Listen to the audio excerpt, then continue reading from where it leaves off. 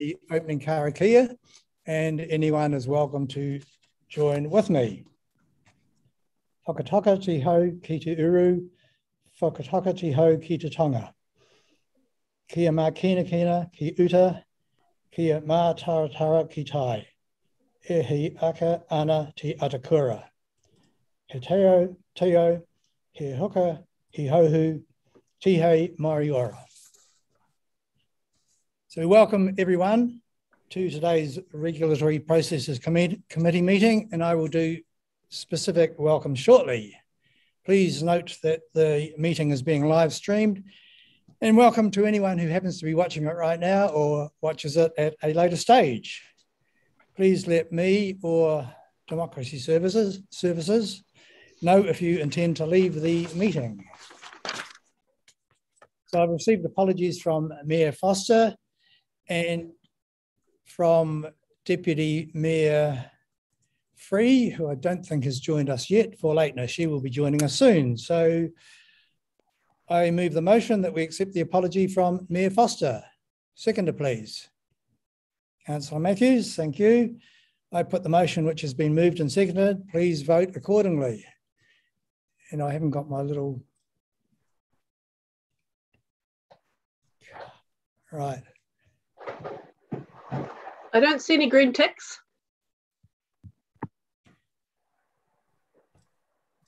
We're getting there.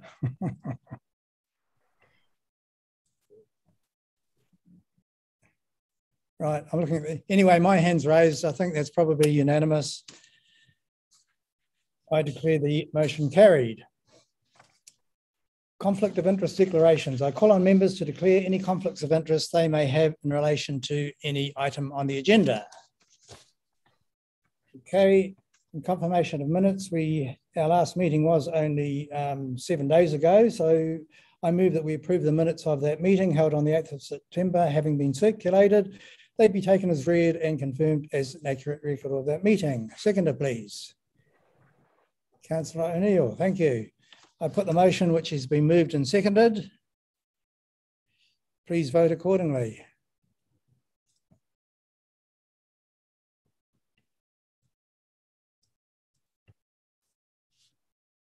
Right, that is carried. Thank you. There are no items not on the agenda.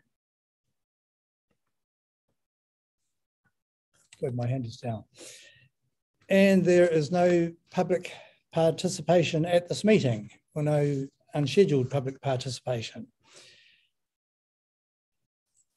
There is no, just a few words from me at the outset, there is no record of a hearing of this nature and objection to a menacing dog classification in the past 15 years plus. So we're covering new ground. But unfortunately, the hearing is on Zoom. I would much prefer it to be in person, but the reality is it's not. So please bear with me if there are a few hiccups along the way, and there may well be. Before we go any further, I will introduce the various participants at this hearing, and I will introduce each councillor, and perhaps you can give a little wave or whatever at that stage. So this committee, and this is for Brian Tressiter's benefit as much as anyone, comprises Councillor Malcolm Sparrow, that's me, Chair. Councillor Simon Wolfe, Deputy Chair. Deputy Mayor Sarah Free, who will arrive shortly. Well, the Mayor, of course, but he has already put in an apology for absence. Councillor Jeannie Condi. Councillor Rebecca Matthews. Councillor Terry O'Neill, and Mana Whenua Representative Liz Kelly. So it's good to have you all along. And on the public health side and animal control side, could you please introduce yourselves? So I'll leave it to you to individually introduce yourselves right now, please.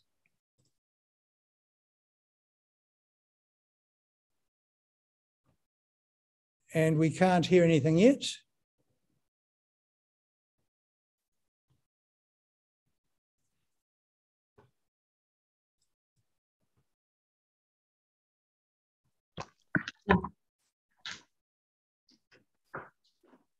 Apologies for that. Good afternoon, councillors. Can you hear me now? Yes. Great. And good afternoon, Mr. Treasurer. My name's Helen Jones and I'm the Public Health Manager at Wellington City Council. And that's me. Good afternoon. I'm Jude Austin. I'm the team leader in the Public Health Unit. Right. Good afternoon. My name is Damien Nuns. I'm the Animal Services team leader for Wellington. Good afternoon. My name is Wayne Batty and I'm an Animal Control Officer with Animal Services. Okay, thank you very much for that. We have the owner of Dog Breaker, Brian Treasurer, so welcome along, Brian. We also have other council officers in attendance. Ones I have listed here are the Executive Leadership Team member, Liam Hodgetts, Heidi Muller in the background. Hello, Liam. And Sean Officer Johnson, who is right alongside me. So I'm currently in the council building. And other officers whose names are on the screen. Welcome to you all. Back to business. A classification of a menacing dog was placed on the dog Breaker, on the dog whose name is Breaker, by Wellington City Council's public health team at the end of June. Brian Treasurer, the dog's owner, has appealed that classification. And the role of this committee is to listen to the evidence and after deliberating, decide whether to uphold or rescind that classification. And I need to make it clear at this point that some of our questions to both public health and animal control officers and to Mr. Treasurer will be very direct, very challenging, hopefully not impolite. But our role is to gain a full understanding of why this classification has been placed on the dog to enable us to help us intelligently make our decision.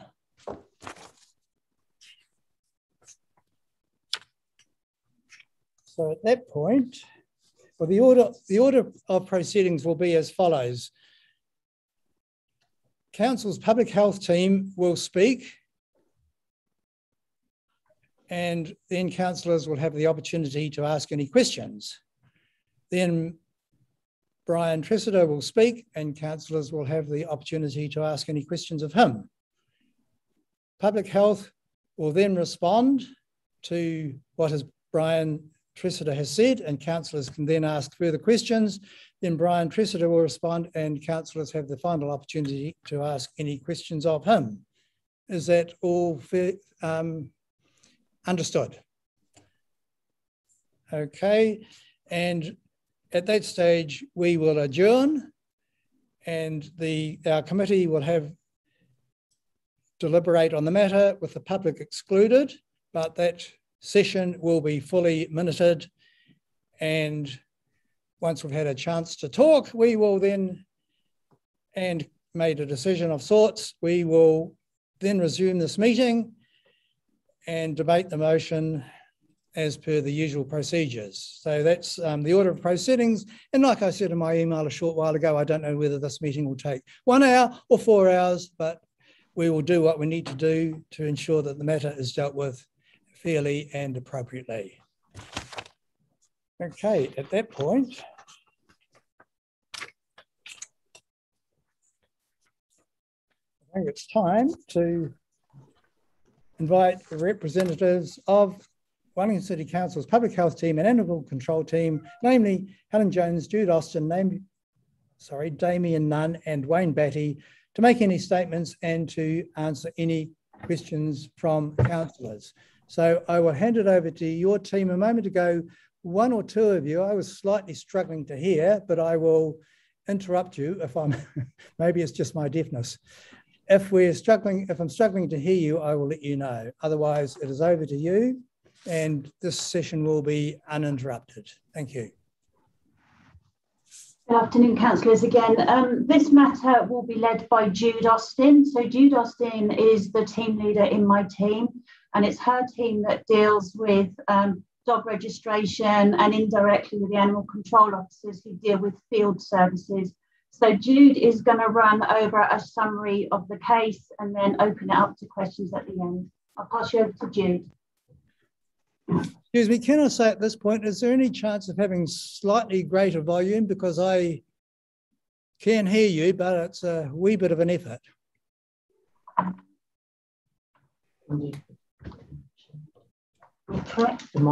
If we can't do that, I would just have to make the effort. Maybe we could just move you a little bit closer, councillor. But we'll speak up as well. Thank you.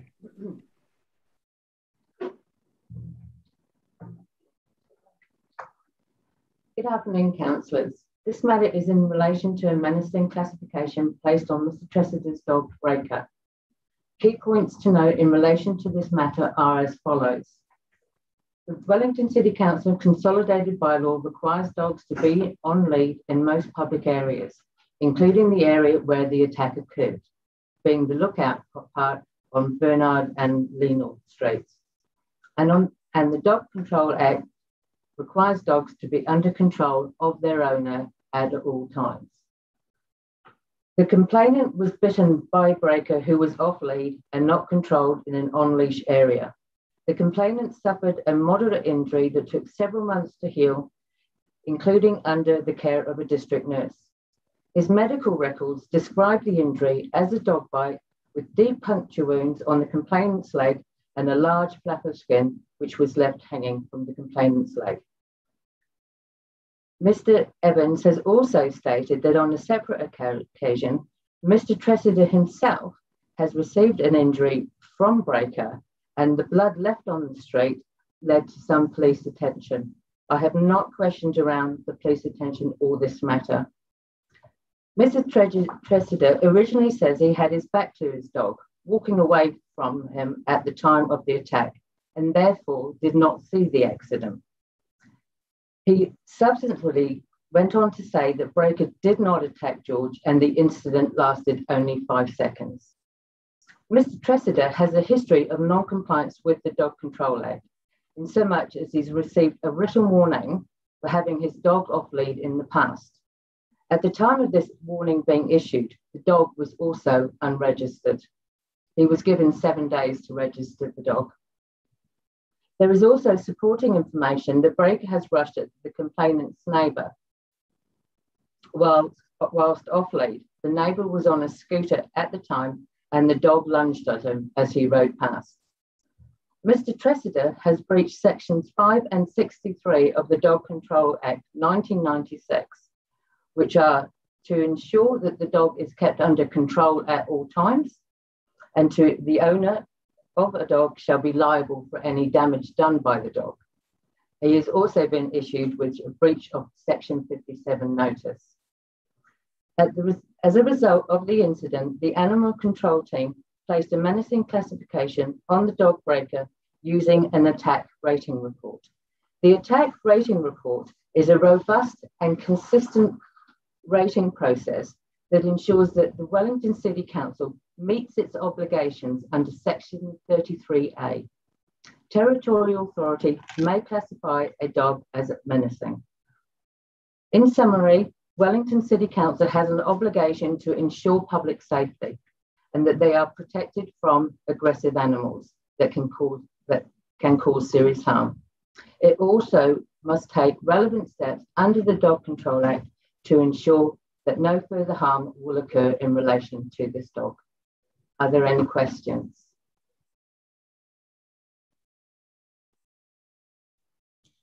Do we have any questions from councillors? Because I have quite a few, but you can certainly ask them first. I saw Deputy Mayor Free's hand up first. Yes, you mentioned the neighbour who on the scooter. How confident? I know that the neighbour sent in a photograph of the dog that looked like a collie, but how confident are you that you can say that that incident was Breaker? We didn't have enough of evidence to infringe, but we were the offence and the dog description is significantly similar, and we are confident based on that. Thank you. Councillor Condi. Thanks. I have many questions, so I'll just ask a few to start with and then hand off to someone else. Just following up on Deputy Mayor's question about the scooter incident, was that information that you had at the time that you made the menacing classification? Because in the document pack that we have, that statement was made only after the menacing classification was made. So can you talk to us about whether you knew about that prior to this incident or prior to the menacing classification? Yeah, that is correct. It only came to our attention on the 7th of July, I believe, which is why it's not entered as evidence, it's entered as supplementary information. So that wasn't information that you had when you made the menacing classification? No. Okay, thank you. I guess for me, it's obvious that these two dogs had an incident, that Mr. Evans sustained a dog bite, and the question is fundamentally how confident can we be about which dog bit Mr. Evans? So I guess my question to you is on what evidence did you base your conclusion that it was Breaker that was the dog that bit Mr. Evans? I'll refer you to Damien Nunn's team leader. Hi, can everyone hear me all right? The evidence we had was from Gary Evans. He was the only witness to the dog bite. When we questioned him about which dog actually bit him and was he adamant with that, he kept saying that yes, the dog Breaker was the dog that bit him. It definitely was not his own dog. That was his opinion. Unfortunately, Mr. Tressida had his back towards the incident and was unable to provide that detail. And also, Mr. Tressida stated that when he did turn around, that George, Mr. Evans's dog, had fur in his mouth. So he had perhaps been defending himself against the dog and not Mr. Evans. Thank you. The wife was also on the scene. I understand she was holding George's leash. So was she not a witness to what happened? So sort of my question is, why did we not get a witness statement from her? Why is that not in the pack? That was, I did not feel that at the time that she would have given a different count of events. I thought they would probably be the same. Final question just for now, and then I'll hand off to the next person on the list. But this incident, it seems to me, would have happened quite quickly. It might have been a bit chaotic. Is it reasonable to think that, and obviously no one wants to think that their own dog has bitten anyone. So I'm kind of saying, obviously, Mr. Evans is not going to want to believe it was his dog that bit him. He's going to want to believe it was the other dog. So how much chaos do we have in this sort of incident, and how confident can we be about his recollection? His recollection on the day that I spoke to him was quite clear.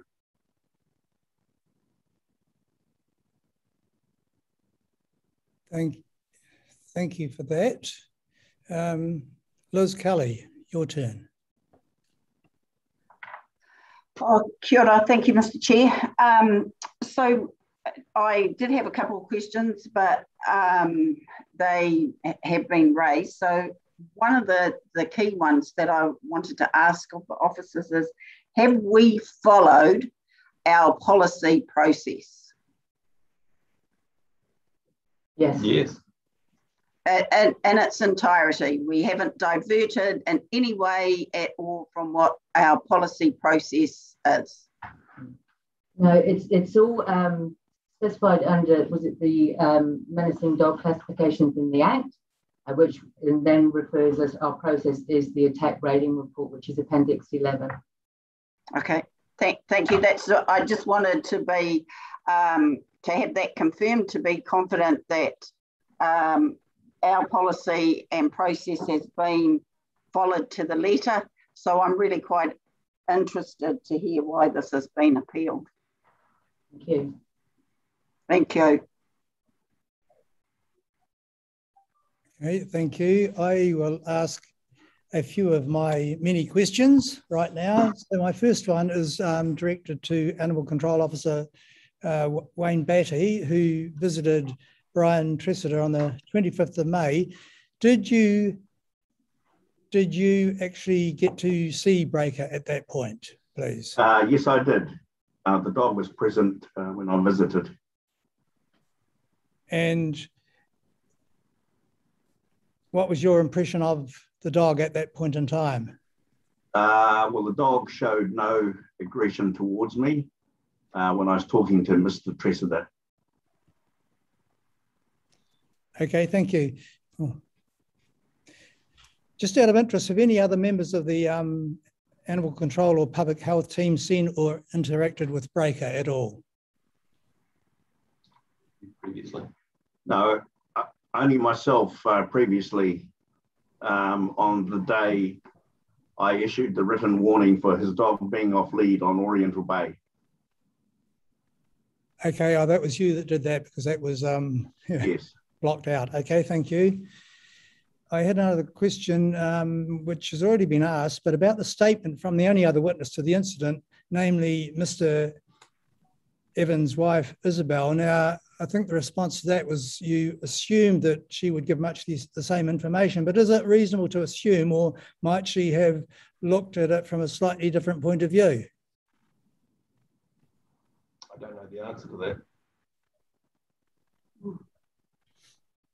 Okay, moving on then.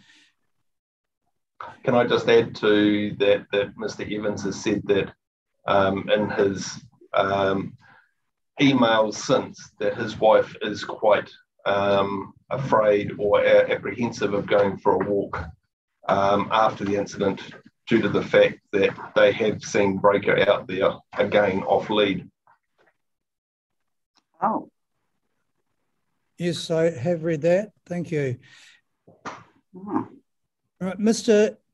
Evans received an injury while trying to break up the dogs fighting. This is quoting directly from the report, possibly redirected aggression from the dog fight. Can you just elaborate on what redirected aggression from the dog fight means exactly? Redirected means that the dogs are possibly in a frenzy of attack, if you like. Teeth are lashing, and the closest thing generally gets bitten, whether that be a leg or a hand or another thing, because the dogs are quite worked up, and the redirection can be a lash out at even a helping hand. Does that make sense? It does, but does that kind of say that the dog didn't necessarily have it in for Mr.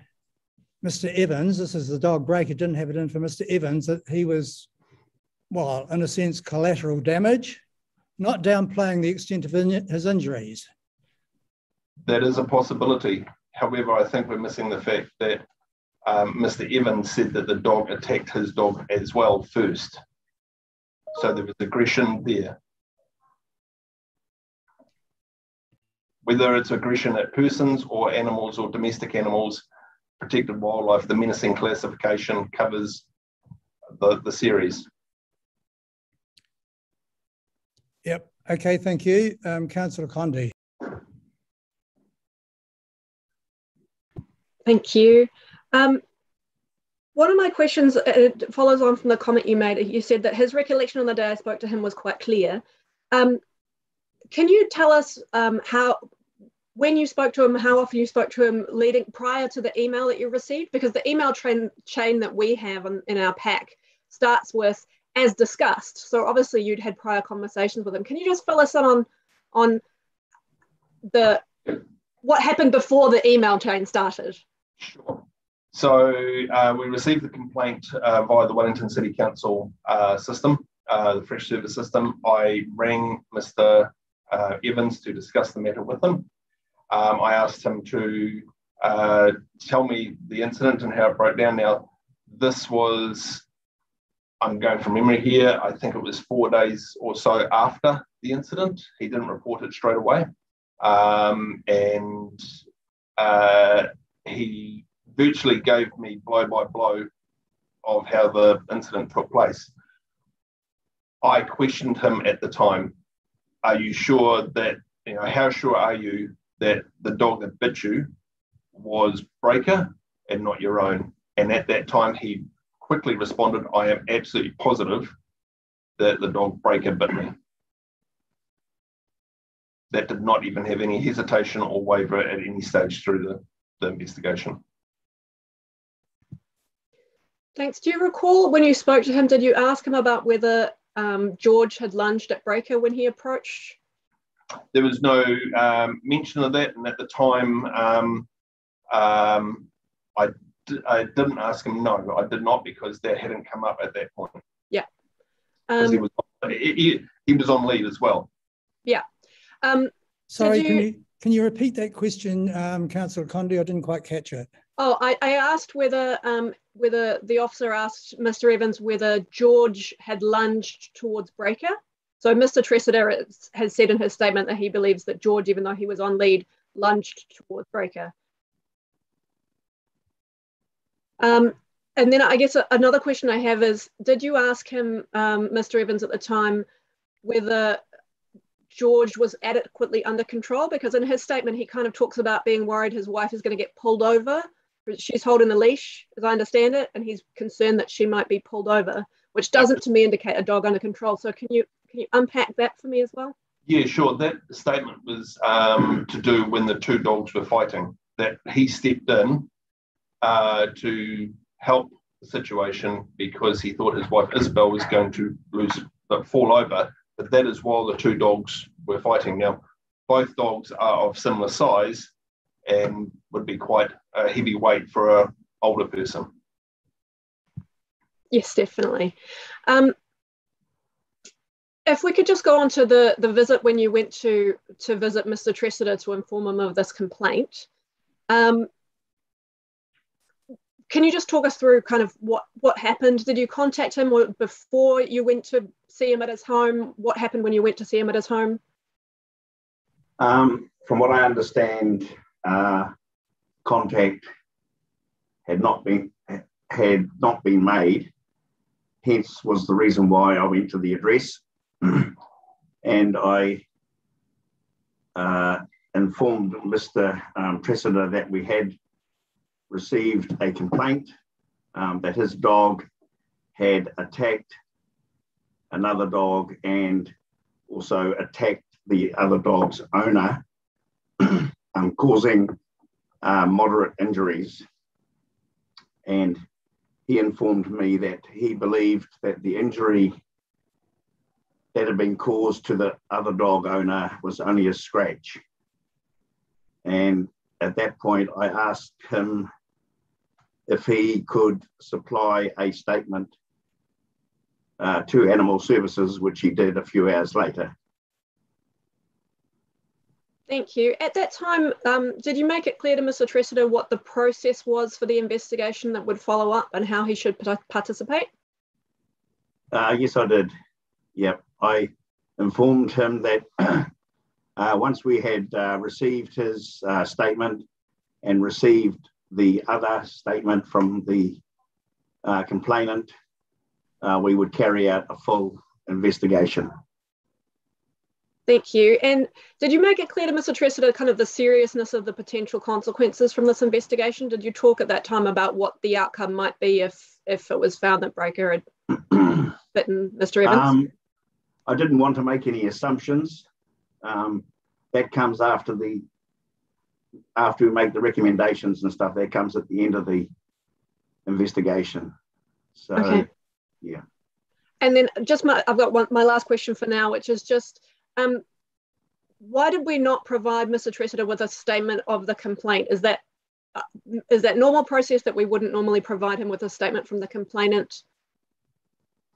That is correct. We would not normally provide a statement to the other witness. Could you explain why that is? we need independent and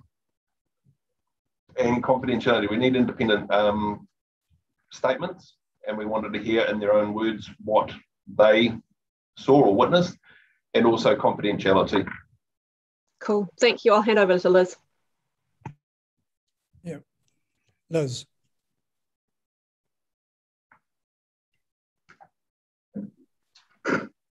I am muted. Yeah, Tapai, thank you. Thank you, Mr. Chair. Just following on from my first question, which was confirming that we have followed all our processes. I would like to ask them, because I've had another look and I don't know, have I missed it? What are the grounds for this appeal? If all our processes have been followed and we have acted within the Act and, you know, we've followed all the things that we should do and our staff have done what they need to do, what are the grounds? Through you, Mr. Chair, can I ask that of am I asking you or am I asking the officers? Well, my understanding is that it is his right to for an objection to be listened to. You are indeed right, Councillor. The Dog Control Act provides for a person to object to a menacing classification if it's been placed on their dog. So it's a legislative right. Okay. So that then means that now a precedent has been set. We could potentially expect this again. We could potentially, yes. Thank you. I look forward to hearing from Mr. Tressida.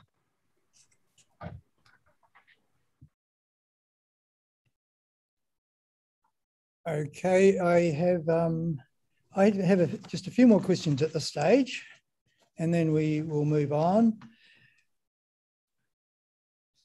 On page 20, it states that as a result of the investigation, the officer finds, and at that point there are 4 factors listed, which include Tressida failed to keep Breaker under control, Tressida was not walking Breaker on lead.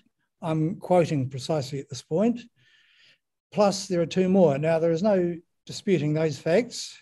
As far as most of us are concerned, I think it's fair to say. And one of those has already been dealt with and the owner penalised accordingly. But I'm interested in knowing why those factors are immediately linked to the next recommendation that Breaker be classified as a menacing dog. Because those are faults on the part of the owner, are they not? Or do they have a direct bearing on determining the nature of the dog which is being described as menacing? Are they not separate issues? Maybe they're not. That's why I'm asking. No, they're not separate issues. Sorry, they're not separate issues. They're all consideration when we have to take into account the level of compliance. When you look at the attack rating report, part of it is, has things happened before? Like, what is the level of compliance with the dog owner? So there's previous history is taken into account, and that is on the appendix 11.2. And we also had to assess recurrence likelihood. So that's why they're all sort of matters that have to be taken into account when they're doing the attack rating. Okay, thank you. Councillor O'Neill. Kia ora, my question was surrounding the Labrador dog, and if within taking into account we also look at the traits of the other dog. If this was just a conflict between 2 dogs, would we then be looking at the Labrador as menacing at the same time, or because the collie attacked another human? Yeah, how does that kind of play out? And also preliminary to that, did the Labrador sustain any injuries from what evolved, or was that documented at any point? There were no injuries on the Labrador, and that is quite normal for dog attacks, to dog on dog, the injuries with the skin of a dog being a lot more tougher than human skin. We quite often deal with dog attacks where dogs do not cause injury to other dogs. We did not think of classifying the Labrador because A, it was on lead and under control. The dog breaker approached the Labrador. Thank you. Thank you for that. Can you bear with me just a brief?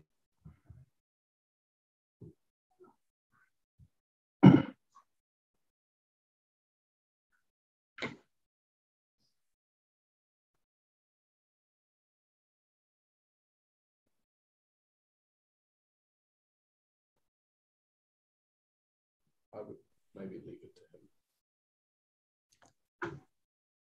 Okay, just a slight hiccup there, which we were negotiating our way around. Okay, I think we're almost out of questions here. Look, I do want to, I can either ask this later or ask it now, and I think I might ask it now, just on this business of the frenzied attack and the injury to Mr. Evans. Now, it does clearly say here that Animal Control is satisfied that Breaker, amongst other things, rushed both Mr. Evans and George. On the other hand, Mr. Tressida asserts that Breaker went to say hello and a fight ensued from there. Now, let's for the moment assume that Breaker did rush the other dog, George. Animal Control is stating that Breaker rushed Mr. Evans and George, and that's the order in which it is stated. In other words, he had it in for both of them. Now, would it not be more accurate, harking back to the question and answer a little while ago, would it not be more accurate that if Breaker did in fact do any rushing, it was at George alone? And I think there is a distinction here.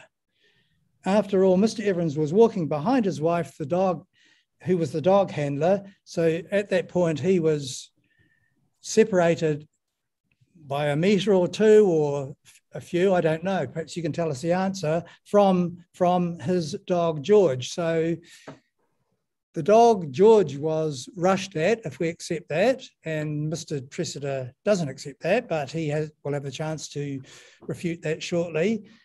But what I'm asking is whether we accept that it was George that was rushed at, it was not Mr. Evans and George. The rushing comes out of the act. It's one of the sections of the act from when a dog rushes either a person or another animal. So that's where that comes as part of the legislation. How Mr. Tressida could, I would argue Mr. Tressida is saying that George went to say hello when he had his back to the dog and was walking away from the dog. But I guess the point I'm making is, I'm asking is whether it's fair to say the dog rushed both of them. Okay, perhaps you've answered that. I'll leave it at that in the meantime. Councillor Condi. Thanks again. Just about the injury and where Mr. Evans was bitten on his calf, we've got a photograph in our pack that shows the injury, but it's quite zoomed in. Like you can't actually see kind of where it is on his leg. And I was just wondering if the location of the injury on his leg is consistent with where Breaker was standing, if you know what I mean, like consistent with where the dog was standing, that would make sense. I'll refer you to the medical report from his treatment. It tells you the location of the injury. I believe it's the calf, which is the lower part of the leg, of course. So yeah, I just meant more specifically than that, like whether it was on his left calf, his right, which side of his leg it was on. But we may not have that information. In the medical report, right calf. Yeah, but it doesn't say on which part of his leg. It just says on that right leg. The right calf. All right. I just wanted to ask a couple of questions about some of the paperwork that's been filled in. At one point in your report, it's on page 43 of our papers. I'm sorry, I don't know what pages it is on your papers, so hopefully that's helpful. It states that the complainant, Mr. Evans, was in control of the dog, George, but then it seems to be in other places, and the conversation that we've had is, in fact, that Mr. Evans' wife was holding the lead and was the one in control of the dog. Is that a mistake? That must be. It was definitely Isabel, his wife, that was walking the dog on a lead. Yeah. Another question about the paperwork. There's an investigating officer checklist at one point where it kind of goes through and says, is there a witness statement? Is there this? Is there that? And there's a column that says, if no, provide explanation. But actually that table wasn't filled in correctly. It wasn't where, for example, the witness statement wasn't taken from the wife. There was no explanation provided there about why that statement wasn't provided. Can you talk to us about why that table was filled in the way that it was? Oh.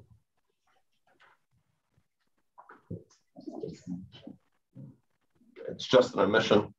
Sorry. Okay, thank you. That's all my questions for now, Malcolm. Thank you. I have just one last question at this stage, and that is, I asked by email a couple of days ago whether got to get these dogs around the right way, breaker had been neutered, and I was given the response, no, not according to our records. But then when I was reading through the papers again today, I happened to come across a box that had been ticked, which indicated that he had been desexed. Now, obviously, we'll get an answer from Mr. Tressida shortly, but... I too noticed that, Councillor Sparrow, and that is completely my fault. Okay, so... it's not, as far as we are aware, he is not desexed. And as far as Mr. Tressida is aware, he hasn't been, because he was shaking his head a moment ago. Right. Okay, look, I think at this point it's appropriate to hand over to, I see there are no more questions. We will have the, would you like to ask one now, Liz? Just based on your question, what's the relevance of you asking that question to the dog being menacing? I don't know whether I have to answer that question at this point. Your questions, we're directing questions to the... I'm just trying to understand your thinking of how that is relevant to menacing. I will explain later. I have a valid reason for asking that question. I will explain that later when we have a chance to deliberate. Sorry, Malcolm, perhaps could we ask, because I had a similar question and saw that you had asked it, but maybe the animal control officers can talk about why desexing a dog might make it less aggressive, because that's my understanding. Just before we move on, since that might help Liz understand why you wanted to know.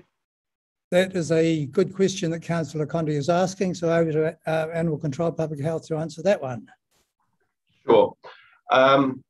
Not only is it part of the legislation that a dog has to be desexed according to the menacing classification in Wellington City, but a desexed dog it's been scientifically proven that a desexed dog has reduced aggression to others, whether it be other dogs, generally less territorial, and can be a more settled pet, if you like. When they're left entire, as we say, or not desexed, dogs can be a bit more instinctual. Yeah, that was my understanding too. Okay, thank you for that.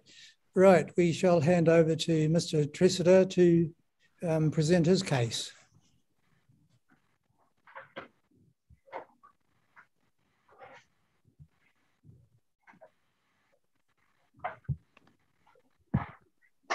Hello? Right. Who's on the road? Great, thank you. I've been told I have to wear the mask for the entirety of the time I'm here, so I hope you can hear me okay. Kia ora koutou katoa.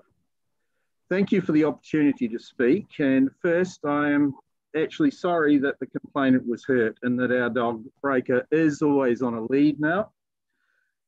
The main reason I'm here isn't about dogs, but fairness and to put sunlight on the process that led to this. The council's evidence say I didn't see the attack as I was walking away at the time. The complainant's dog has lunged at Breaker probably 3 times previously, and I would note that apparently he hasn't been desexed either. And 2 undesexed dogs put together is potentially a bad situation. So because of that, I walked away into the triangle, but when I heard the first growl, I didn't call Breaker, so he was probably confused about what he wanted me to do. So in his confusion, he ran to see the complainant's dog, because Breaker is actually very sociable. I heard the first growl and turned, and I saw the whole fight, which lasted about 5 seconds. I saw the complainant's wife trying to pull George, their dog, away from Breaker. I would note that as the only other witness, the complainant's wife has not provided any evidence, although I do actually understand her not doing so. I saw the complainant standing beside Breaker, so he's facing me. Breaker's head is here, tail here, and Mr. Evans is pushing his bare leg, because he was wearing shorts, into Breaker's neck, mane. He's got a very long, hairy neck. Council emailed the complainant on the 24th of May, Mr. Nuns, I think perhaps, asking for a statement and what it needed to cover, including what you and the owner did to break it up. The complainant never answered this question as to his own actions, but in a later email that same day says that I did not assist and did not move off the lookout. I was about 15 metres away on the other side of a low fence, so my best option was to call Breaker, and he was blocked in position with the complainant's dog in front, a bank and a fence to his left, and the complainant to his right. And I quote the complainant's statement here: "The dog then viciously turned its attention to me. Breaker extracted himself when I called by rearing up on his hind legs, pivoting with his back towards the complainant, or against the complainant perhaps, and then down and ran back to me." So at no point, as the complainant says, viciously turned his attention on the complainant. After the fight, the complainant nor his wife noticed the injury immediately. He looked down at his leg and he noticed some bleeding and said he would have to return home. And then he turned around and began to walk back towards his house. The complainant's dog was unhurt, despite having been attacked in a vicious manner. And that's Mr. Evans's words.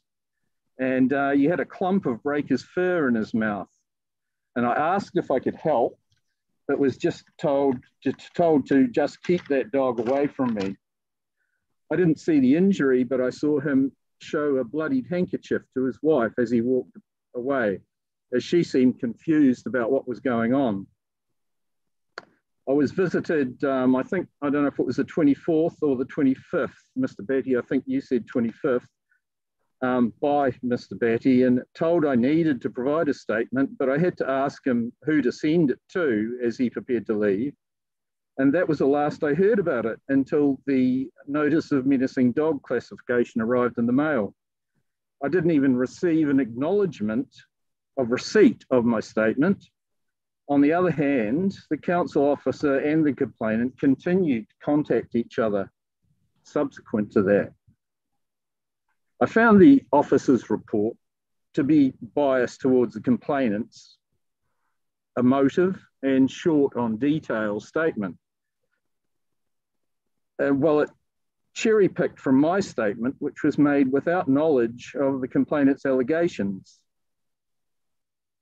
and it seemed to try and make it seem that I didn't see and didn't care. I actually think it's most likely that the complainant was accidentally bitten by his own dog while his leg was buried in Breaker's fur in his neck. So thank you for your time. Well, that's me. Thank you, Mr. Tressida. I expect we have a few questions. I have a few. Well, look, I will ask one at the outset and then give others the opportunity. And that is that you've stated that George has, just making sure I'm getting this around the right way. George has sometimes responded aggressively to Breaker's friendly greetings, but you say that it was George who first lunged at Breaker, as he has done several times in the past, and George often gets aggressive when Breaker does the usual dog greeting. So my question is, and I ask this with respect, why on earth did you walk away when you saw George approaching and expect Breaker to follow you? Would it not have been the sensible thing to do to have immediately called Breaker or to have physically removed him from proximity to George? And I ask this being a dog owner myself, would you not have wanted to ensure that there wasn't any aggression takes place on the part of either, if you know that it has happened in the past? In answer to that, I did intend Breaker to follow me, but in a moment of absent-mindedness, I thought he would. I had a stick in my hand and I sort of waved that.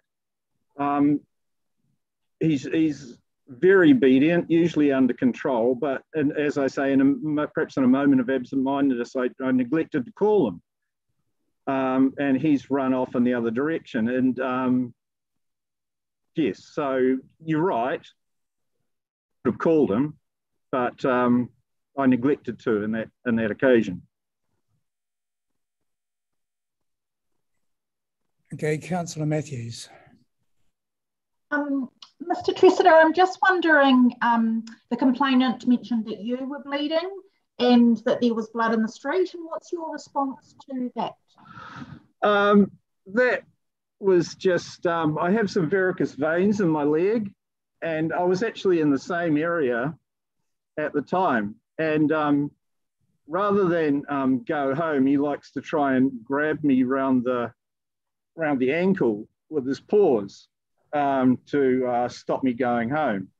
And all that happened was that he just scratched one of the varicose veins in my leg and it started to bleed quite profusely. Thank you, Councillor Condi. Thank you. Thanks for joining us today, Mr. Tressida. In your statement, you said that when Mr. Batty came to your house to inform you of the incident, that he did tell you that Mr. Evans had required some stitches to this injury. Is that correct? That was after I said that it was, as he mentioned, just a scratch, because from my perspective, the only way that Breaker, because after the incident, when Mr. Evans said, just keep that dog away from me, that was my first indication that in his impression, Breaker had caused the injury. And I thought that the only way it could have happened is when Breaker leapt up with his back to him, would be he could have caused the scratch with one paw as he was going up, his right paw, or on Mr. Evans' leg with his left paw when he came down. That's why I had assumed that it was a scratch. But then, as you say, Mr. Batty did inform me at that stage that it was a bite. Yeah, that required stitches. That required stitches, yeah. So when you spoke to Mr. Batty, he told you it was a bite that required stitches. Yes. But well, later that evening, he didn't say bite. Sorry. He said injury. It required stitches. Yes, you're correct. I apologise. He said that he'd been injured and it required stitches. Correct. But in your email that you sent after that conversation, you still made the comment about perhaps it was caused by a stray claw. Do you want to explain what you were thinking about then? As I just said, I thought maybe it was a scratch, and like old people's skin is quite fragile, So I thought it may have been a scratch that needed stitches. I didn't realise it was a bite. And one thing I'd like to add at this point is if you look at the picture of the bite, a rough collie has a long, narrow snout. And to me, the bite looks more like it's been inflicted by a dog like a Labrador rather than a rough collie. I'm just going to ask one more question, Mr. Tressida, and then we'll hand you over to someone else. Can you just talk to us about did you feel like when Mr. Batty came to your home and spoke to you about it, did you feel that you really understood the seriousness of the complaint that was being made against Breaker at that time? No, I did not. No, I didn't, because I had no idea that, I know what I saw during the fight, and I had no idea what Mr. Evans had alleged. So I possibly did not know the seriousness of it. Thank you. Deputy Mayor Free. Yes, thank you for coming to speak to us, Mr. Tressida. I note that you say that dogs that haven't been desexed can be dangerous when they get together. And I was a little bit taken aback to see in your statement that you regretted not keeping Breaker on a leash and that you would do in future, apart from when you're in an off-leash dog area. And I wonder how safe you really think it would be for Breaker to be in an off-leash dog area, given some of the behaviour that you've identified can happen. Well, as dog owner, it does happen from time to time. He has been attacked, but I balance that with his freedom to just run around and be a dog. And his nature, he's a very good-natured dog, so it's never really been an issue with us. We never denatured him because we thought there was a possibility that we may breed at some stage, but now he's maybe getting a little old for that now, but he's quite settled and doesn't really display any aggressive behaviour. So we may as well leave him entire now, in my opinion, if we're given that choice. And can I just ask one more question, Mr. Chair? You mentioned you had an injury with varicose veins. I don't know, how much pressure would it take to for a scratch to actually cause a lot of bleeding? The vein was in my ankle, and it was quite swollen up at the time. So it didn't need very much pressure at all. Just basically all he had to do was rub his claw over it, would be enough to rupture it. Okay, thank you. Before we go to Liz, look, can I just follow up on that one? That particular incident in January, I believe, of 2021, Mr. Evans states that blood in the street occasioned subsequent police attention. Did the police make any contact with you at the time, Mr. Tressida? Yes, they did. They the next day they followed the blood trail back to my house, and I think my wife met them up on the street, and so that they phoned me and asked what happened. I explained it to them, and they offered to take me to hospital, but I think I was pretty much okay. The bleeding had obviously stopped by then, so it was okay. So from your point of view, there was absolutely no malice on the part of Breaker in regard to that particular incident? Absolutely not. It actually doesn't have anything to do with this at all. Okay, thank you. Liz. Thank you, and welcome, Mr. Tressida. I was just wondering if you would like to comment on some of the things that we've heard today in the report and from the officers, and you haven't touched on them, so I thought if I could just ask them specifically to you. Would you would you like to respond to the comments made regarding you being non-compliant in the past with regard to registration? It was one instance, but I guess if there was something that I did read which was plural, so I'm assuming that you are known to our team. And would you also like to comment to the comment that's been made that Breaker is known to have been off the lead, and even after this incident has been seen off the lead? Would you like to comment on those two questions, Mr. Tressida? Yeah, sure. I think maybe last year we had a lot going on, and we neglected to register him by the due date. But as soon as we realised, we did so. As far as being off lead, he's been a very compliant dog, and we've walked him off lead for 6 years, pretty much all the time. But now that this incident's happened, I've learned from it, and I realise that was a mistake, and these things can get out of hand quite quickly. So as I said before, he is on lead.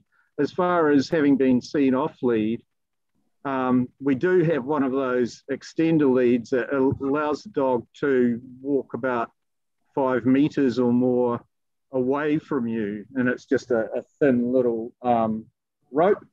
So it may have given the impression that he wasn't on lead when he actually was. So I can guarantee you that he is being walked on lead all the time.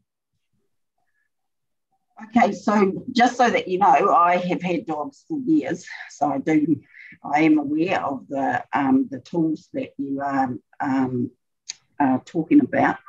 And also in another life, I was a postie in the old days, not when you had these little cars, which I would have loved to have driven around in, but I had a bike. And I can tell you that we got to know the dogs in the different communities and which ones to be aware of. And unfortunately, I've been bitten a number of times by dogs. So I am aware of also the concern that the other party, particularly the wife, might have now about walking, now going for a walk. But I just wanted to pick up on your comment about why you're here, because you don't think it's fair, and I was quite interested in that, because I note that the other party aren't here giving evidence, and so have you got a view about that?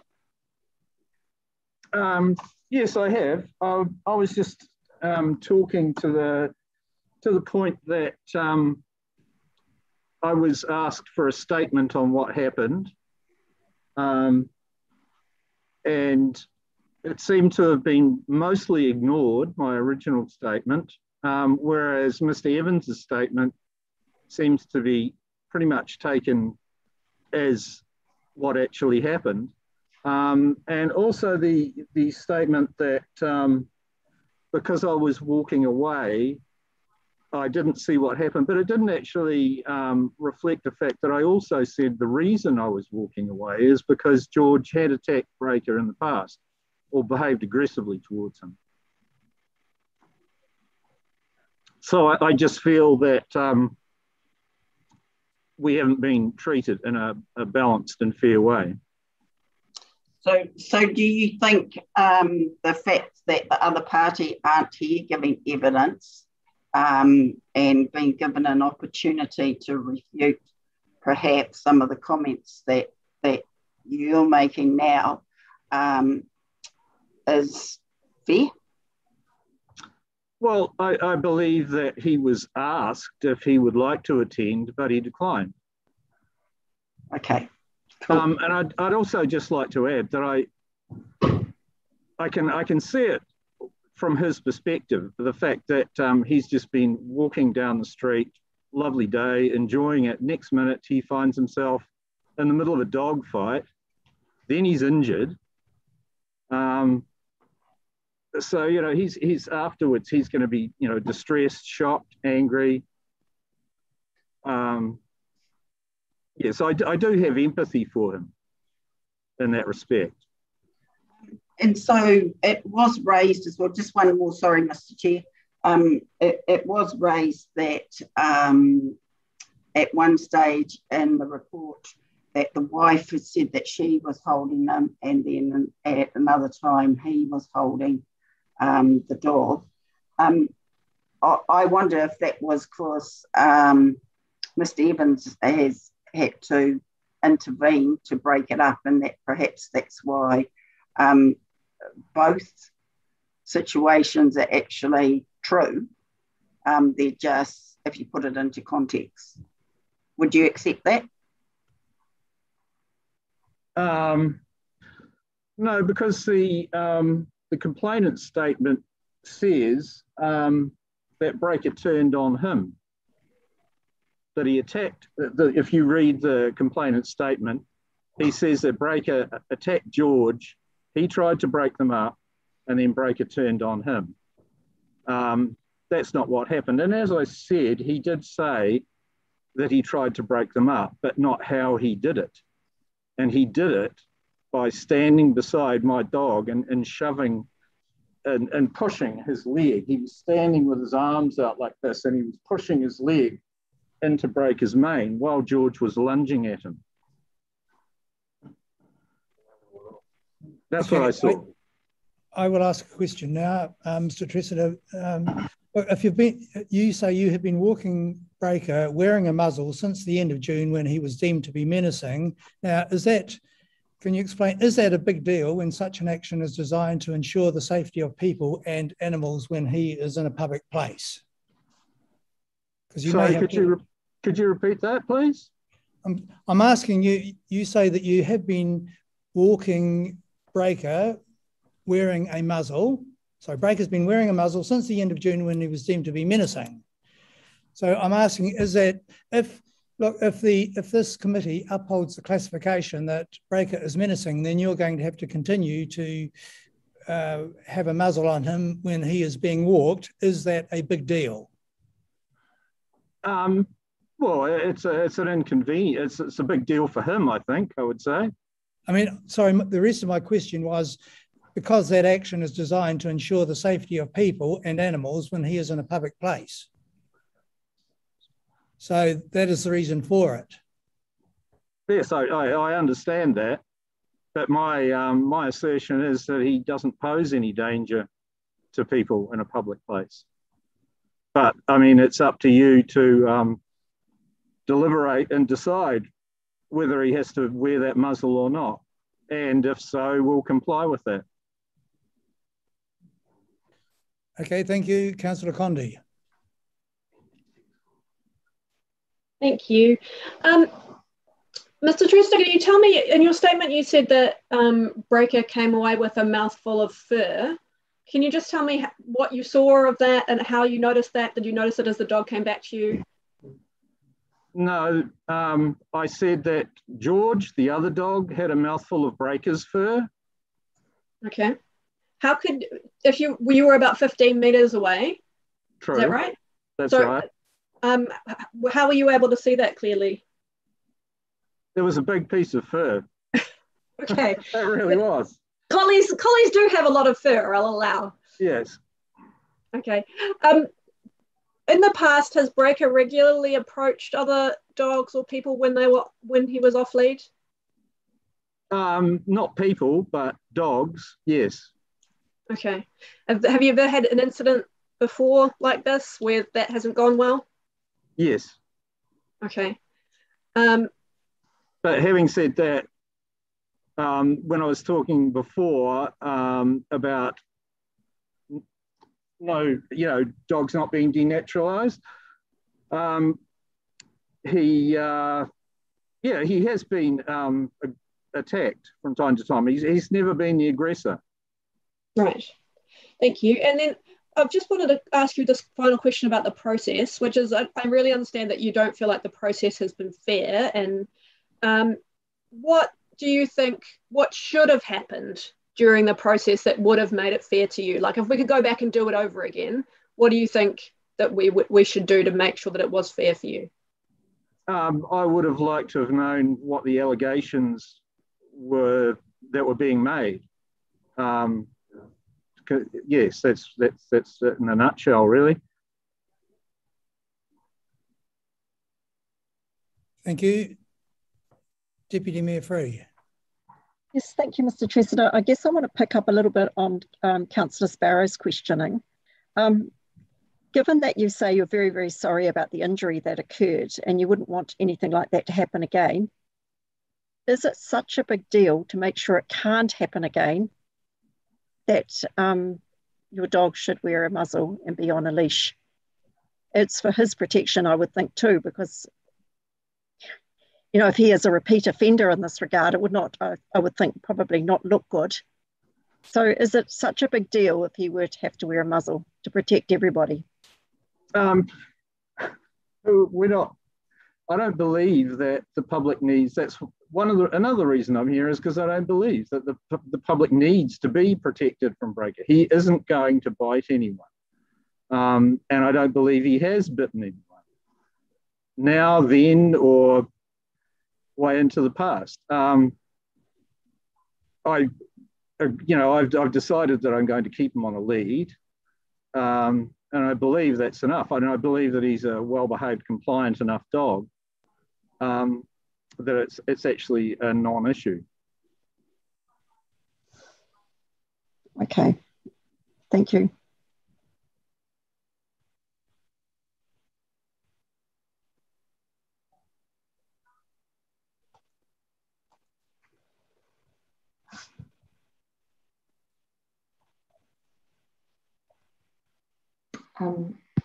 Kia ora, thank you, Brian.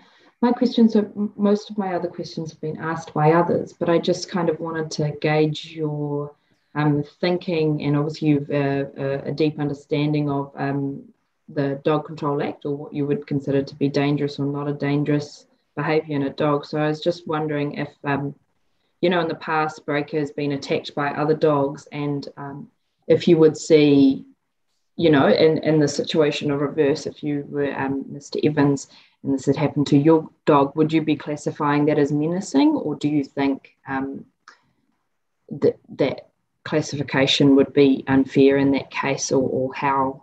Yeah. What more would you need to be seen in a behaviour for it to be classed as menacing? Where would you draw that line? Just in accordance with the Act, I'm seeking to understand. I would say if he showed any behaviour that was intimidating in any way to the public, whether if he appeared frightening or rushed people that in a way that may have been interpreted as being aggressive. I guess that's what I would consider to be, because obviously people don't have to suffer injuries, I guess I'm saying. Thank you. And then just on that, because you've mentioned that Breaker has come up to greet people before, and I've been a dog owner in the past as well, and sometimes tell if a dog's approaching you off leash, if it's got good intentions. So I was just wondering around if a dog is off leash, how is someone to know if a dog approaching is to be intimidating or to just have a hello, which I know it can be a little bit difficult to distinguish there. Usually dogs with tails will have their tail sticking directly upwards. It's body language, and obviously what sort of noises they're making, whether they're baring their teeth, snarling, growling, that sort of thing.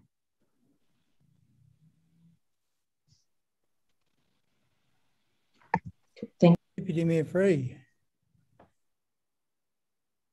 Is your Yeah. hand? Oh, yeah. No, I think I'm not on mute. Mr. Tresidder, just one last question from me, and it's to do with the scooter rider who believes he saw your dog and felt intimidated by it. How do you explain that? And I think it was on your street or very close to it. I note that, so that apparently came to dog control's attention on the 7th of July. The incident apparently happened in November, December of 2020, the previous year.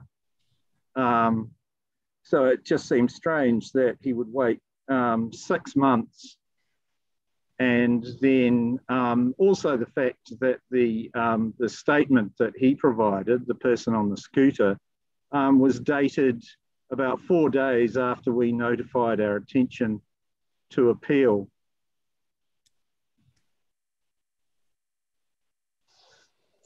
Okay, so you just think that he was being opportunistic? Well, there's a picture, sort of a general picture of a rough collie. It was like it supposedly happened. I don't really know if this happened or not, because it appears that the dog was on its own. He didn't see an owner anywhere. So I don't see it as being significant, to be honest. And I believe probably that the council team sought out this statement after they found that we were going to appeal. And I don't think there's enough factual information in it to say that it's admissible, really, to this hearing. Okay, well, I guess we can clarify whether they sought that or not, whether it was volunteered. Okay. I was going to ask the last question after Councillor Condi, but I will ask mine now because it relates to that particular incident. And my question is that, twofold question. The first one is, could that have been your dog in the sense that has your dog been allowed to wander at will, or is he kept on a fenced property? Brian, that's my first question. We don't have a fenced property, but he's kept inside. There's a couple of times when he's managed to get out. So I would say it's not impossible, but generally he's kept inside. He's not allowed to wander on his own. Okay, thank you. And the other aspect of that is the allegation was made by the person who submitted that statement, Stephen, I've got his name somewhere, but anyway, he says someone was calling out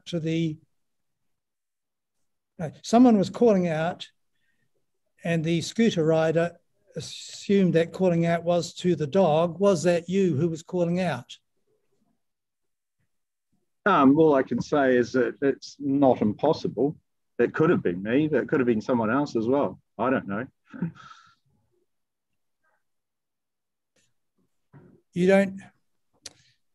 I don't have any recollection of that.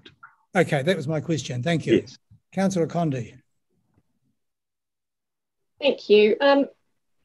Mr. Treasurer, I guess from your point of view, what I think I'm hearing is that you accept that your dog, because your dog was off lead, because Breaker approached this other dog, whether it was a rush or whether it was just an approach, those two things is what has led to this injury. Whether it was Breaker that bit Mr. Evans or not, leaving that aside, that this injury wouldn't have happened if Breaker hadn't been off lead and if he hadn't approached the dog. So I guess my question for you is, what do you believe is an appropriate consequence for that, since you are objecting to the menacing classification?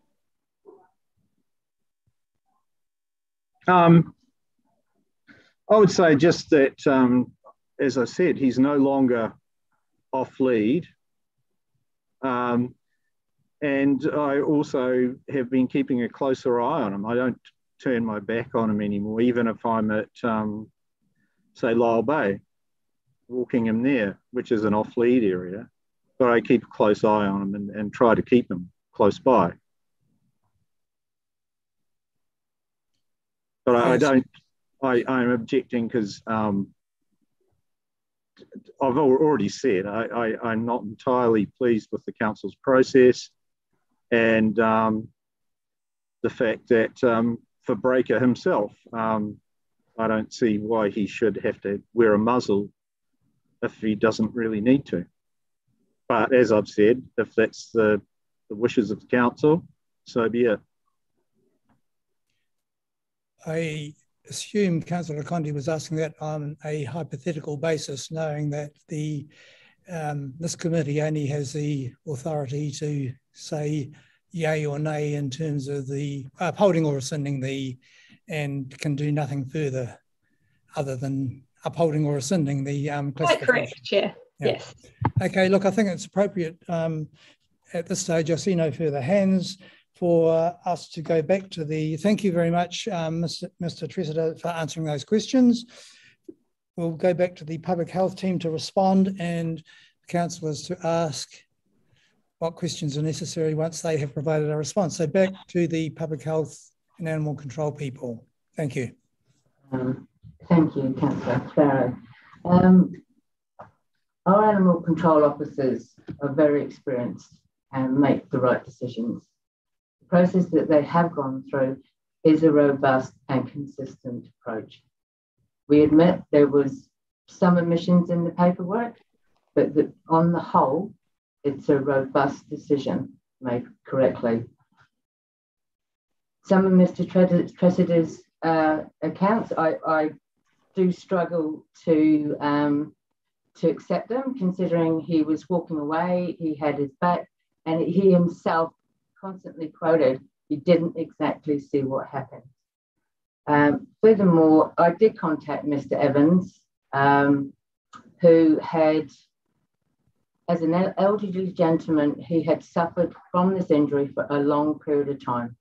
Once he was discharged from the medical centre, he was under constant care of the district nurse.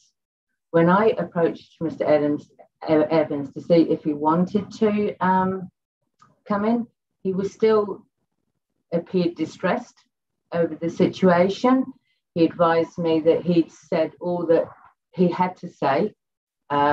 He felt that he'd given a complete story and that he just wanted to get over it, basically. He wanted to heal. I might refer to my colleague, Damien, to respond to the bite comment Mr. Tressida made, that the bite was a Labrador and not a rough collie. I'm not sure what expertise he has in this area, but I wonder if my colleague Damien can make some comments around the bite. Sure. Very difficult to obviously answer 100% that of the breed of dog that caused that injury, but what we do know from dog bites is that skin movement and muscle tone quite often have a lot to play with the shape of a bite, and that can obviously change the shape of a bite. What we do have, though, is reports from a medical profession to say puncture wounds, which would indicate a bite. Unfortunately, we can't categorically say that it was this dog and that or that dog. It is all coming down to witness statements. Finally, just a comment regarding the email that was received by the scooter rider. That arrived in our email. It was out of the blue. It wasn't solicited by us at all. I believe maybe Mr. Evans had gone to the scooter rider, but I can't comment of any facts behind that. I would only assume, but it was out of the blue and it was significantly similar enough for us to use it as supplementary information. It wasn't entered as evidence.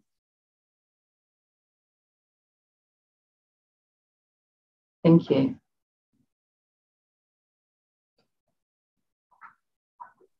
Thank you. So we're back to, well, just on that particular one, I have a question, and that is that because it was not substantiated, I had this question written down anyway, and I think Mr. Tressida referred to it, but is that, I mean, obviously this is not a court of law, but we do have a quasi-judicial capacity, I believe, but would that be admissible as evidence when it was there was a lack of evidence and it was not substantiated? So to what degree should it be borne in mind, or should it be dismissed? That's up to you, to the councillors. Yeah, it was significantly similar for us to think it had relevance, and we had no reason to believe it wasn't true.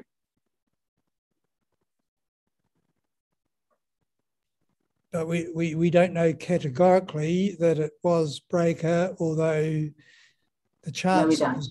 Yeah. No, we don't. No. But it could well have been, because rough collies are relatively few and far between, is my understanding. But anyway, I guess, yeah, I won't make any further comment. That's not a question, I guess, so I should move on at this point. Councillor O'Neill has a question. Thank you. I just wanted to follow up whether or not the Labrador George, as in the witness statements, may have appeared to have taken a bite of the other dog, and whether or not we received any information from the owners of the Labrador, whether they noted that their dog had got some collie fluff in its mouth, or whether or not that was investigated. You know, if you get a report of two dogs fighting and someone being injured, whether you check for those things as well. I did check with Mr. Evans, and he said that his dog appeared unharmed. There was no mention from Mr. Evans regarding the fluff in his dog's mouth. And Mr. Evans didn't register that Breaker might have been injured or lost some fluff? No. At all? No. Okay, cool. And then secondary to this, and apologies, Chair, if this is not within the scope of questions able to be answered, but I was just wondering, in your experience in dog control, when you're taking statements like this in the past, has there been any sort of facilitated mediation when you've got two parties reporting incidents into councils? And yeah, feel free, because I know it's not entirely within the statement, but I was just curious. Not in regards to a reported dog attack as such, no. In other situations, maybe barking dogs, we have had mediation, but nothing like this for this particular offence. Okay, cool. Thank you. Thank you. Councillor Condi. Thank you. I was just wondering if you could make a statement for us in response to Mr. Tressida's comment that essentially that he wasn't clear on the seriousness of the complaint or the seriousness of the injury, and that he would have liked to know the allegations being made against him. If you can just respond to those two comments in terms of how you believe the process was carried out.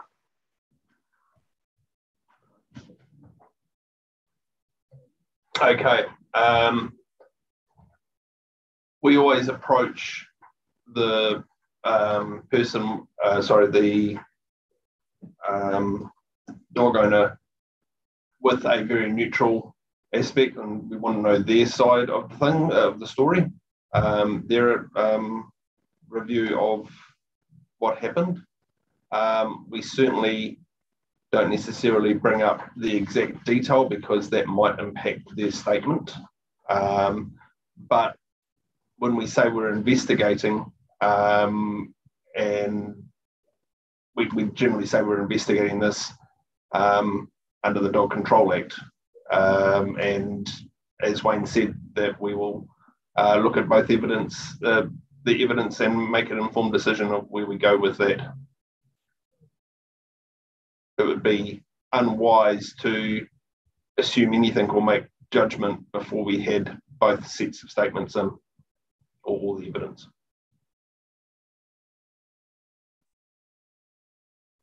Thank you. Thank you. I have two final questions. And one of those relates to, we've been told that Raywin Mulligan provided a statement in support of Breaker. She's been professionally involved with dogs for 40 years or so, primarily, as I understand it, rough collies.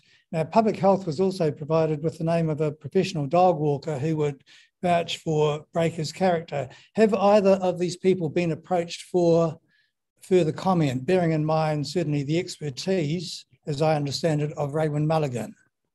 No, we haven't. The reason for that is those pieces of information were not part of the investigation, not provided as part of the investigation.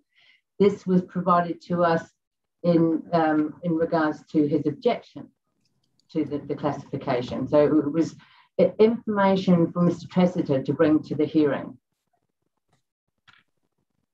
Would this, I guess this one is different to most other instances where a dog has been classified as menacing, because in those instances, the dog owner has accepted without objecting, as in this instance. Therefore, more work is presumably needed to be done on this one. And I mean, we're in essence, we are having a say on how we perceive the character of the dog, or whether this dog is in fact an aggressive dog. And would it not have been helpful to have got more information about the nature of this specific dog? Because we're not talking about the breed as a whole, we're talking about one specific dog, aren't we? Namely Breaker, and our decision is being based on whether we agree with the classification that the dog is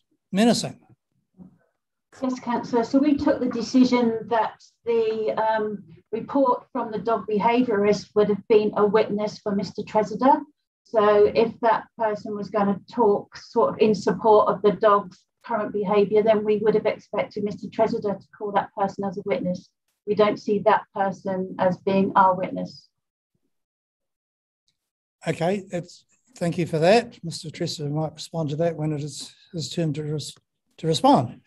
Are there any, oh look, I do have one other question, and that is,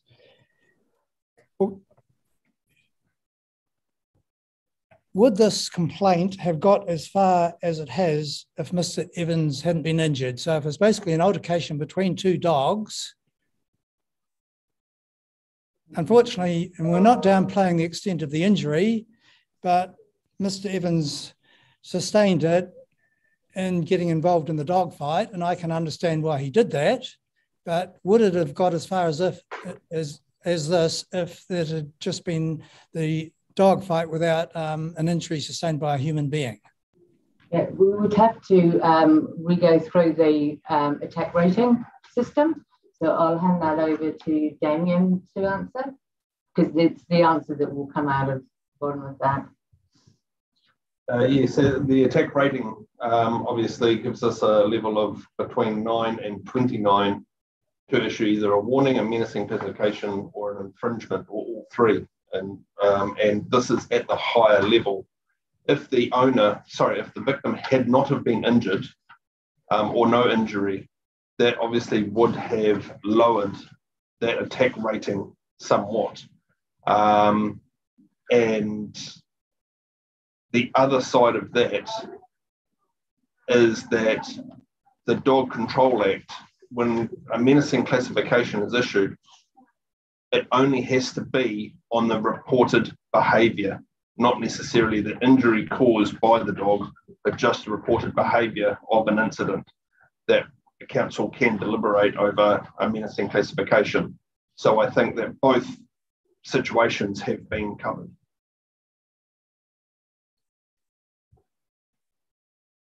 Okay, thank you very much for that. I see there are no further. There is one more question from Councillor Condi. Sorry, I do have one more last question.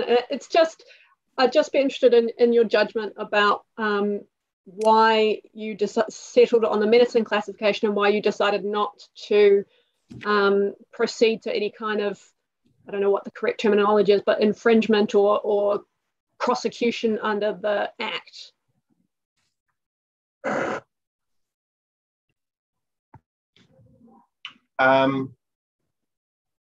Given that at the time of the report, we had no previous history of aggression with Breaker, if there had been multiple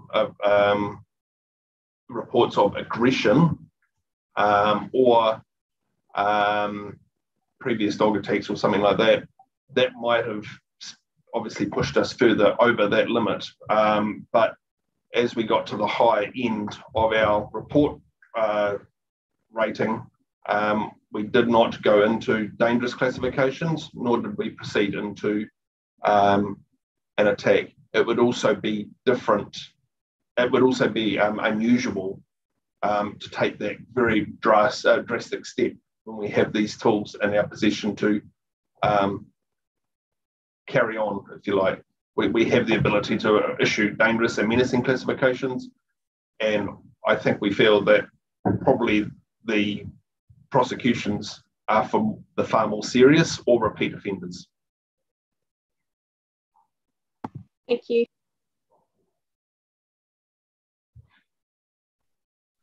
Okay, thank you very much for that. That concludes that part of it, and we will hand back to Brian Tressida for his concluding statements, responses to what has been come up in the last little while. Over to you, Brian. Yes, thank you. Just a couple of things. The health team keep repeating that I was walking away and didn't see what was happening, which is not correct. The other thing is I don't believe that I was really approached with a neutral aspect. It was actually slightly aggressive demeanour that the officer showed at the time when he arrived at my house. And I just also, as well as Raywin Mullane's statement, there was another one sent in by a neighbour who I don't know very well, but his first name is Jerry. And another one by a woman who I'd met out at Petone, dog walking. She also sent in a supporting statement. So I hope you get it as well. But apart from that, Mr. Evans, you'll be glad to know, isn't still suffering too badly from his injury, because I've seen him walking up the hill with bags of groceries after being down to the supermarket. So he just don't believe that he couldn't attend the hearing because he was incapacitated. But I guess he's said all he needs to say, so that's fine. That's all I have to say. Thank you. Thank you, Mr. Tressida. I have two more questions, but if anyone else, well, I'll ask one of them now, and that is, maybe you didn't catch entirely what you just said, Brian, but did you consider it would have been worth your while having Raywin Mullane, is that how you pronounce your name, or in any of these other parties who indicated support for Breaker to be at this hearing with you, because you were entitled to have support people? I just thought that their statements that would have hopefully been provided to the councillors would have been sufficient. Okay, thank you. I've certainly read through their statements. My last question is, you've stated, and I'm quoting, that you believe Breaker would not have bitten Mr. Evans. There are two questions here.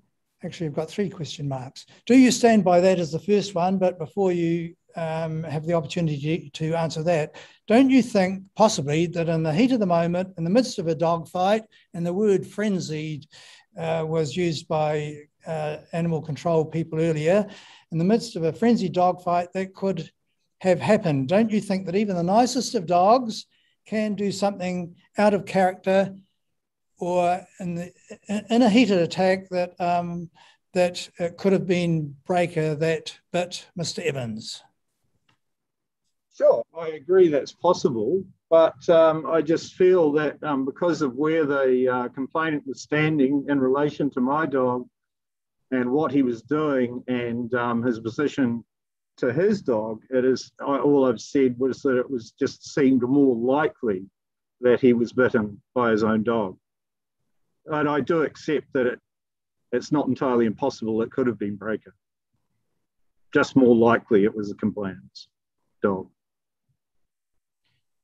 Okay, thank you very much. I see there are no further questions. So what we will do, I'm suggesting we break for 15 minutes so we can have a cup of coffee or whatever.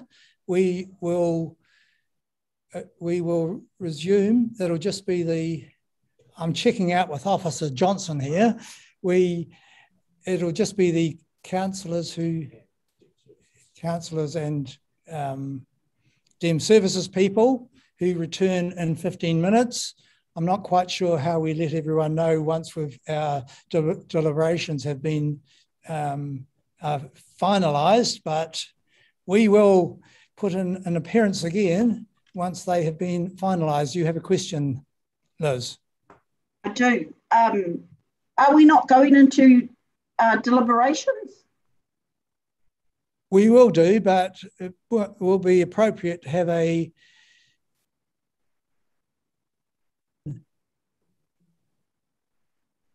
You're muted again there, Malcolm. You've kind of gone on and off and on, and now we can't hear you. Oh, sorry. I was saying that some may wish to use the bathroom or have a hot drink or both. So I don't think we need 15 minutes, though. I'm just mindful that we've been on this one topic since 1:30. And it's now nearly 3:15. Okay, so well, 15 minutes will suffice. Put your hand up if you would prefer 15 minutes or 10 minutes. 10 minutes? 5 minutes. Or 5 minutes? 5 minutes. Well, if we make it, no, we will make it 5 minutes, but that is sharp. Sharp, 5 minutes sharp. Let's make it 8 minutes and made it 20 past. Oh, I love it. No, look. Yeah, 20 past is 8 minutes. Look at us compromising. Okay, see you then. Decide, where's my gavel? Right, okay. Thank you, Mr. Tressida. We will appear at a later stage. Thank you. Thank you. Do we have officers online somewhere, the animal control and... Yes, we have Sean, Claire. Right, okay, well, we're back into it. We have spent a considerable time discussing this, and we are now going to put the motion. So Liz is going to put that, and we will have a seconder, and then we'll debate. Okay. So I move. The recommendation is that we receive the information. We note the evidence which formed the basis for the classification, any steps taken. Am I reading the whole lot? Does that form the whole recommendation, or can I just say that I move that we uphold the recommendation of the officers? Right, and we have a seconder? Councillor O'Neill. Actually, Liz, you have the opportunity to speak at this point, then we'll have a seconder speak, and then we'll go into debate. I do? Okay. Well, I'd just like to thank everybody for the time that they've put in to having this matter heard and for the process that we have participated in today.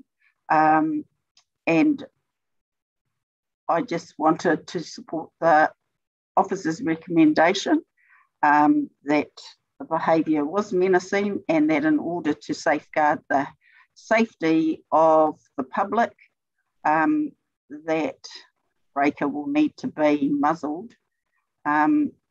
in future when he's in a public place. And I'd like to thank my colleagues as well for the discussion. Thank you, Liz. Councillor O'Neill, do you wish to speak at this point?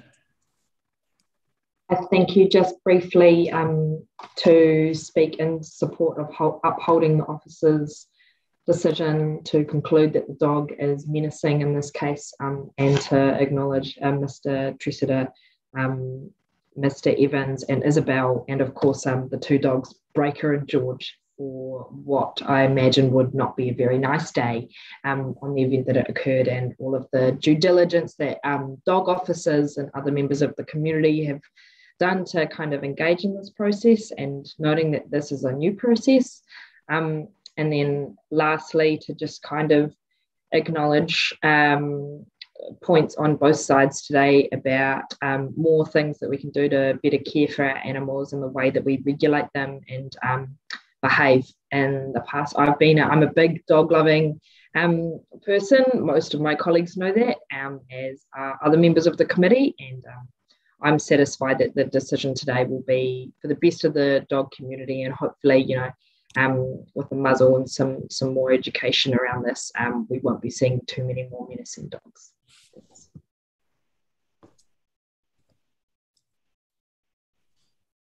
Okay, thank you for that. We will have opportunity for others to comment. I wish to say a few things at this point.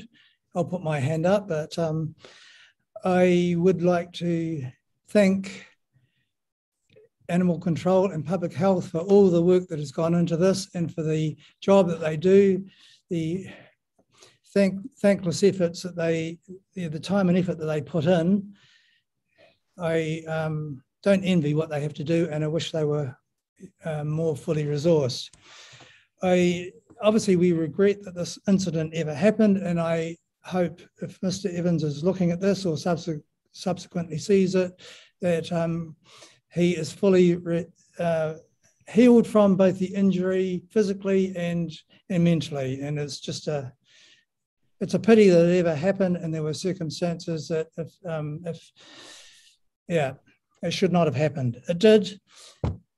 I have given this a lot of thought, and my initial expectation was that this would be a clear-cut case involving a not particularly nice dog. But in my view, it has not been a clear-cut case at all. And I don't feel personally that there has been sufficient evidence provided beyond this one unfortunate incident, and I'm not downplaying the extent of the injury, to substantiate the allegation that this is an aggressive dog deserving of the menacing classification. I personally don't believe he is, and that he would be, he could be safely walked unmuzzled in the future. That is my view, and therefore I will not be voting to uphold the menacing classification. Thank you. Anyone else like to speak? Councillor Condi. Thank you. I guess I'd just like to start by thanking Animal Services and saying to the team who have been with us, thank you for answering all our questions with a lot of patience. We did ask you some really challenging questions today, and that's not a situation I particularly like to be in, particularly in public. But I think it was important for Mr. Tressida to see that we were taking his request for a review very seriously, and that we were asking really challenging questions of our staff. And I want to thank you very much for all the answers that you gave us today. While I think it's shown that we found maybe a couple of places we could have done a little bit better, and there's a learning opportunity perhaps around some of the paperwork, it's the first time we've had to do an appeal like this. And we recognise that you've also got resourcing challenges. But any of those minor issues don't change the underlying decision that you have made, which we see as well, which is that while it is possible that it was George that Mr. Evans, on the balance of probabilities, it does seem like it was Breaker. And that, for me at least, it's an issue of kind of what's my least regrets going forward. And my least regrets is that a little bit of inconvenience to Breaker and the owner in terms of being muzzled in public versus the chance that another incident like this might happen. And just want to say to Mr. Tressida that I'm sorry that you felt the process didn't really hear you the first time, and that I hope that we've certainly taken it very seriously, your appeal. When we were deliberating, a number of councillors talked about having lost a bit of sleep over this, which I definitely did last night as well, and a number of hours that we spent, going over all of the evidence. So I just wanted to say to Mr. Tressida that we have taken this very seriously, even though the decision that we're coming out with today is probably not the one that you would have liked to see. And just thank you to everybody.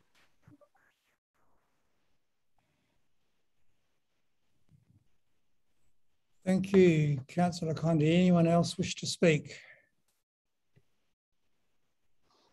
Do we want a right of reply to Liz?